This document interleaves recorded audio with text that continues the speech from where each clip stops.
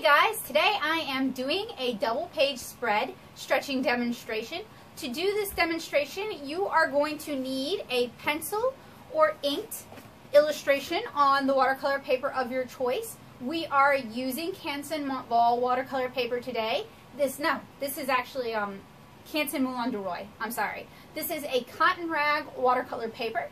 I inked this comic. It is my SCBI 2018 Illustrator Contest entry. I inked this comic with Sakura Pigment FB, so it is a pigment-based brush pen, and you can find out more about that in the description below. You're also going to need a piece of corrugated plastic.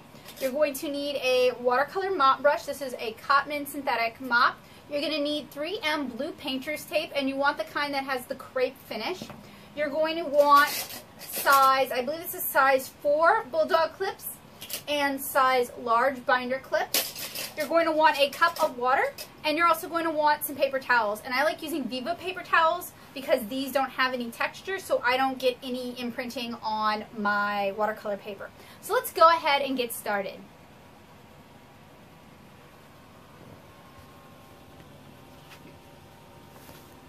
So when I'm stretching a double page spread like this, I use a large sheet of corrugated plastic or gator board, and this is the largest one I have. I think it's like 24 by 36, and we start one watercolor illustration at a time, and we're gonna kind of align it with an edge.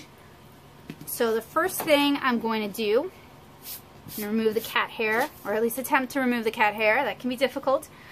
You can also use a spray bottle to sort of mist the back, but the first thing I'm going to do is I'm going to apply a layer of water all the way across the back, and I try to do this as quickly as possible.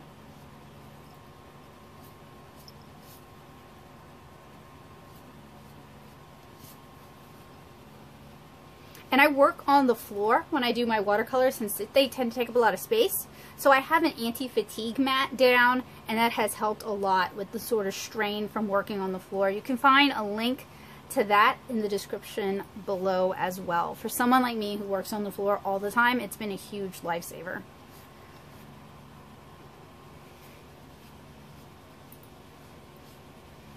Alright, now that I have the back saturated, I'm going to take my paper towel roll,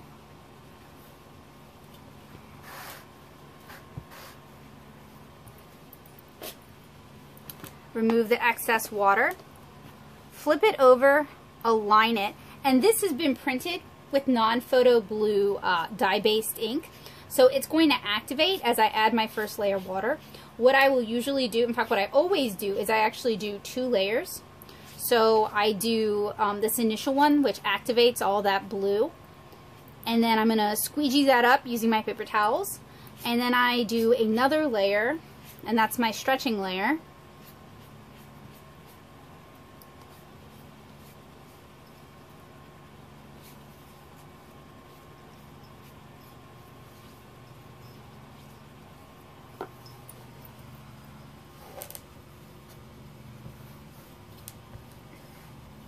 As you can see, that picks up pretty much all of the blue. And I say this every single time I demonstrate this technique and I talk about printing your blue lines. I once had someone comment that printing blue lines was cheating and that they do their watercolor the real way. If you created the illustration, if you created the blue lines that you are printing, it's absolutely not cheating. It's a tool to help you achieve the best results possible. So it is always okay as an artist to do what you need to do to make the best piece you possibly can, particularly if you have the right to use or if you own the assets that you're using. And since I created the illustration from start to finish, it is completely mine to do with as I wish.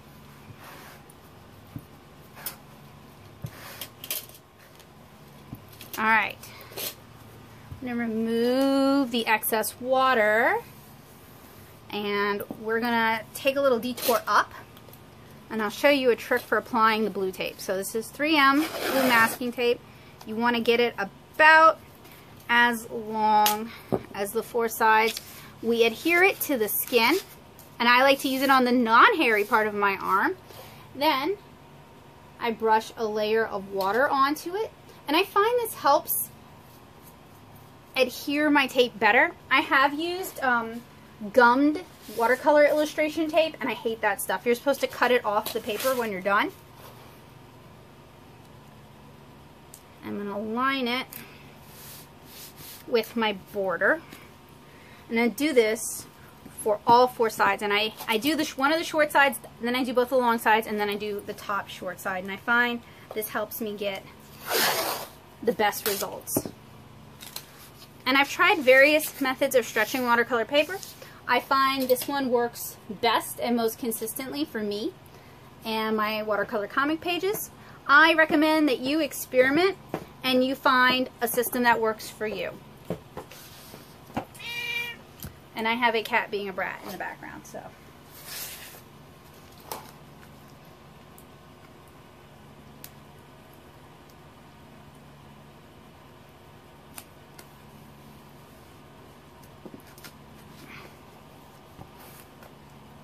And as I go, when I can, I will use my bulldog clips to hold my paper tight. Now, I know people who will staple their watercolor paper to whatever surface they're using, so they'll often use like wooden boards. That's legit as well. I've never really needed to go that heavy duty, but if you're having problems, if you're working with really, really large pieces that are really prone to buckling, that could be the solution for you.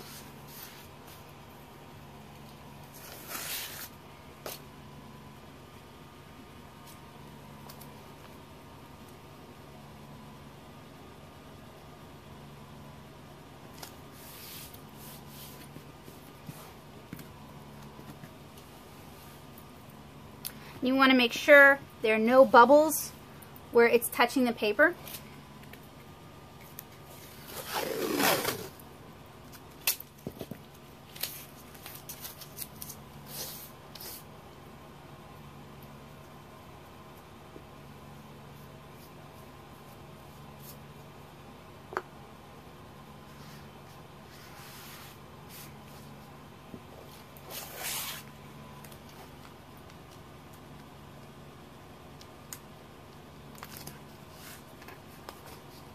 And I like using an inch and a half blue masking tape because it allows me to fold it over my gator board surface, which means I tend to get better adhesion.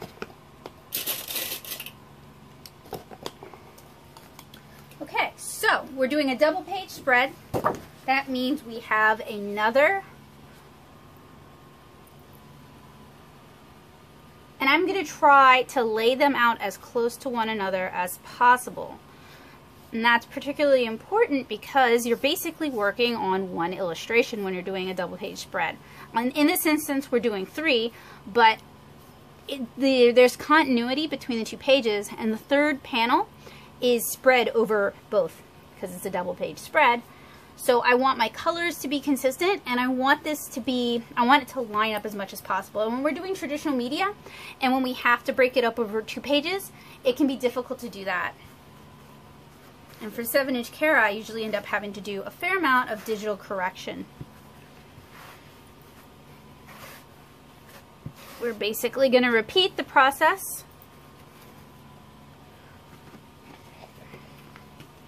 Try to line it up as close as possible. And it's okay if we get some overlap.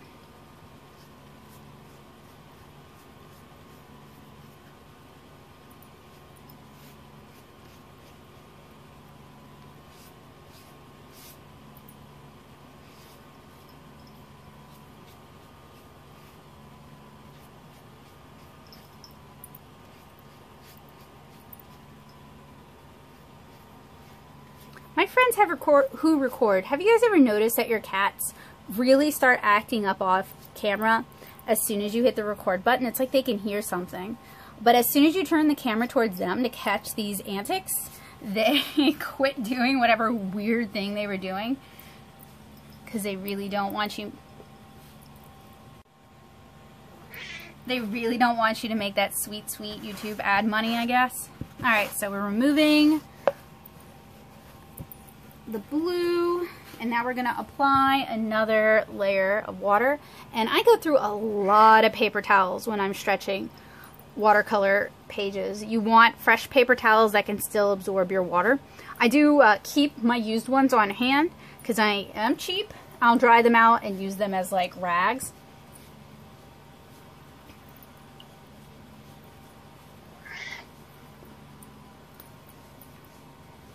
Alright, so we've got a nice even layer of water.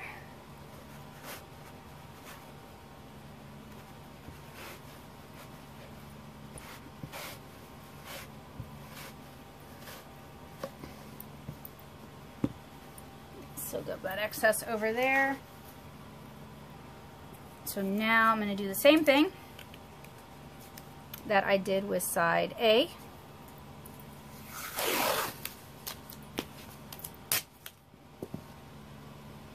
It looks like it's not quite parallel, so easier to fix it now than try to fix it later.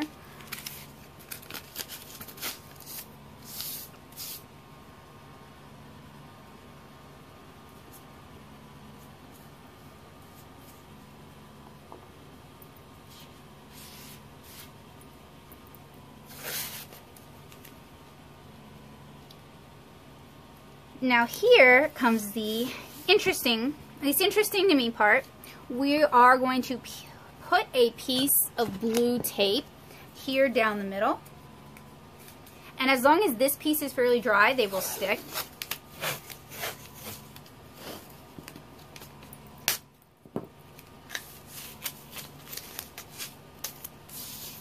And I don't try to align them both and then use just one piece, because I find that's kind of tricky and kind of finicky, especially when I'm working large like this. I'm already a bit of a butterfingers, so I find that this method is best if you work a little bit slower, or if you need that extra time, or if you're just clumsy. Now I'm going to align this with the faint pencil line I did. And this is still a little bit wet, so I'm going to use another paper towel just to squeegee off that excess water.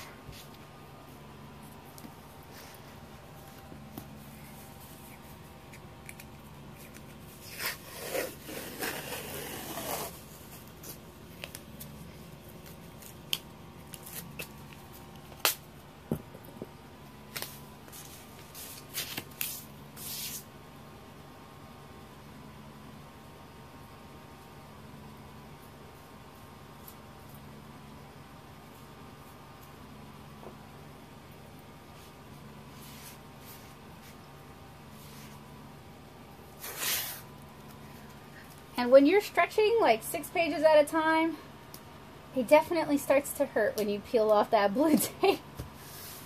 But you do that because, and it's going to be a little gross to tell you guys this, those dead skin cells, make sure that the tape isn't overly tacky, so you can actually remove it from your watercolor paper a little bit easier later on without it tearing up, wow, just right, without it tearing up your paper. Some people will like run it on their pant leg or run it on their shirt. I have cats, so I would end up with just a piece of tape covered in cat hair.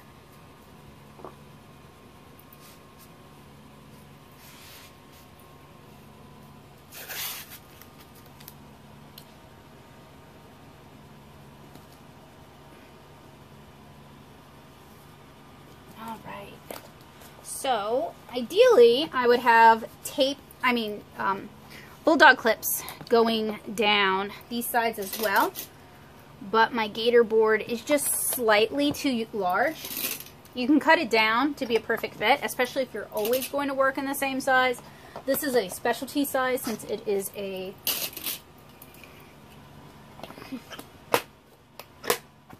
contest entry. Now, for the sides that are just a little too far, I actually use the metal clip part of binder clips just to help hold it in place. It's not as good as having the clip kind of clamped onto it, but it's better than nothing. You can also use another piece of tape, which is what I'm going to do at the bottom to help secure it. And I'm going to wet that other piece of tape down just so that it gets a better adhesion.